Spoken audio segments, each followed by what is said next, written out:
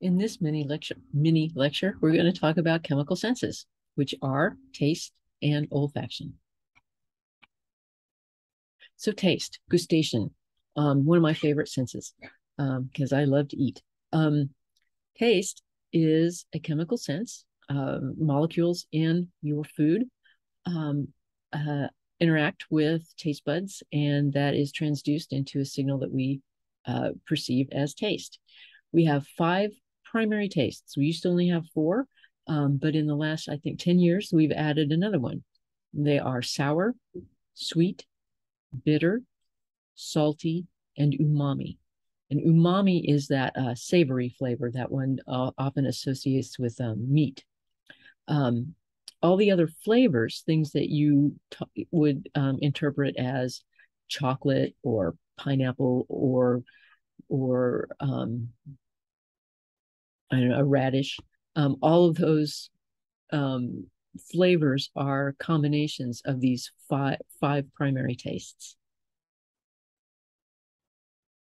And the structures that turn those taste molecules into something that you can perceive are your taste buds. You have about 10,000 taste buds throughout your tongue, your soft palate, your pharynx, and your epiglottis. That's a young adult. Little kids have more. Older people have fewer because the number of the taste buds declines with age. They consist of sensory cells, taste receptor cells that bind to or are activated by molecules in your food. And those taste receptor cells or sensory cells last, about 100 days, and then they're renewed. You have basal cells here that divide to become taste receptor cells. These are not neurons, but they are cells that will, once activated by a taste molecule, will change their ionic concentration. They're contacted by primary sensory neurons and that are going to carry that information back into the central nervous system. So the basal cells will divide, replace the old sensory cells. They're not really neurons. They do divide, and they are found on special structures called papillae.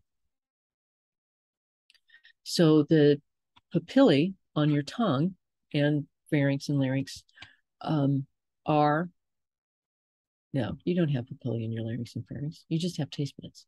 Anyway, the 4 types are the circumvallate papillae, which you can see they're these large circular structures towards the back of the tongue. You can see them if you look in the mirror. These have a lot of taste buds. We have fungiform papillae, which are quote unquote mushroom shaped fungi like fungi, mushroom shaped papillae, and they are scattered all over the surface of the tongue. You also have foliate papillae, and they're located in small trenches along the lateral margins of your tongue. The last kind of papillae is a filiform papillae, and these contain tactile receptors, but no taste buds. Okay, so they increase the friction between the tongue and your food. So they're going to also, because they have some tactile receptors, they're going to also tell you whether or not your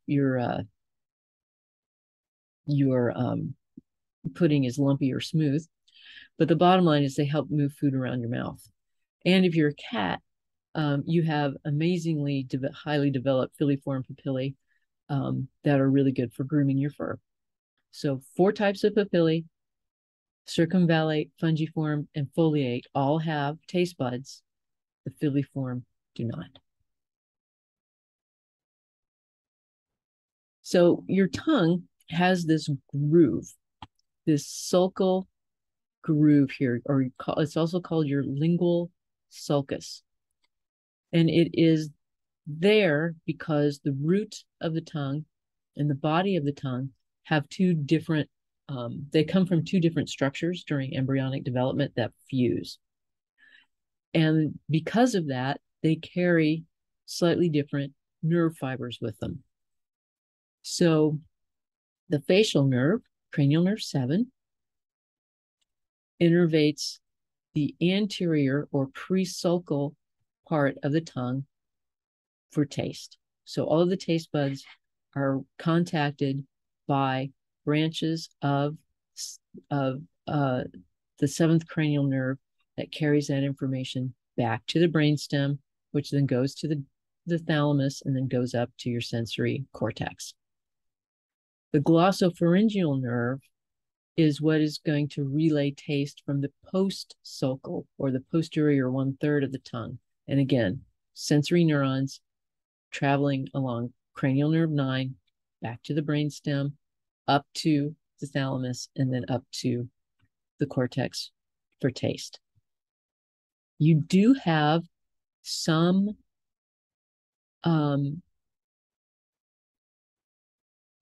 taste buds that are scattered throughout the throat and epiglottis, and these are going to be innervated or carry the information relayed by cranial nerve 10, the vagus nerve. But this was really rather minor. I don't think you'd notice if you lost the innervation of those taste buds. And some textbooks don't even include it anymore because it's so minor. Olfaction, your sense of smell. Very important sense. And the olfactory receptors are found within the olfactory epithelium, which is way up in the posterior part, superior posterior part of your nasal cavity. Okay. The olfactory epithelium consists of 3 kinds of cells. You have olfactory receptors, and these are actually neurons. These are bipolar neurons that transduce odorant molecules into a neural signal. And those are here. Okay, so this is the air coming in through the nasal cavity, bringing odorant molecules, and it's going to activate these olfactory receptors. There are also going to be some supportive cells that help protect and support these bipolar neurons. And then what's really cool is that there are basal cells that give rise to new olfactory receptors. So to my knowledge, and this has held over the years, this is the only exception to that kind of rule of thumb that neurons don't divide once you're an adult. Your olfactory neurons do divide. You do have a stem cell population of olfactory neurons that will divide and replace old olfactory neurons that may be damaged or die. And this is what tells you that your olfactory system is so very important. Now, for humans, we're not very good at it. I mean, when you think about your dog and how many different things they can smell, and how that they actually would rather smell something than actually look at it. You know how important olfaction is for all kinds of creatures to find mates, find food, sense danger. We kind of ignore it to some degree. I mean, we do like our perfumes and stuff, but it's just not nearly as vital to us for our day-to-day survival. And so here is where those olfactory axons are distributed along that nasal septum all the way superior and posterior within the nasal cavity. Now, the olfactory nerves are these little guys, these little bundles of axons that are going from the nasal epithelium, olfactory epithelium, through the cribriform plate of the skull, and are going to synapse in the olfactory bulb. Once they synapse in the olfactory bulbs, the olfactory tracts, pictured here, are what's going to project to areas of your cortex. Okay, they go right to the cortex. So this is important because this is the only one of your 5 senses that does not go through the thalamus before it goes to perception in your cortex. It projects to areas of your cortex that are important for the limbic system, for example, the amygdala. and then other areas that are important for autonomics, like your hypothalamus. So this is why you have such a visceral and immediate reaction to smells.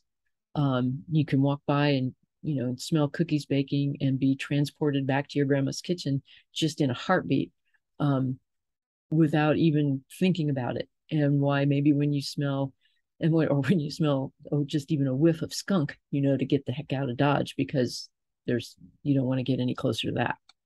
So that's the basics of olfaction. So what you need to know for your quiz and your exam: what are the 5 tastes? Be able to list the 4 types of papillae of the tongue, which of them have taste buds, which of them don't. What cranial nerve relays taste from the anterior 2/3 or presulcal part of the tongue? Which cranial nerve relays taste from the posterior or posterior 1/3 or postsulcal area of the tongue? Are olfactory receptors neurons? Do they divide? What is the path of the olfactory nerves? Where do they go to and from? And then what's the significance, and what are the olfactory bulb and the olfactory tract? Once you have those concepts down pat, you're ready for your quiz and your exam. Thanks for your attention.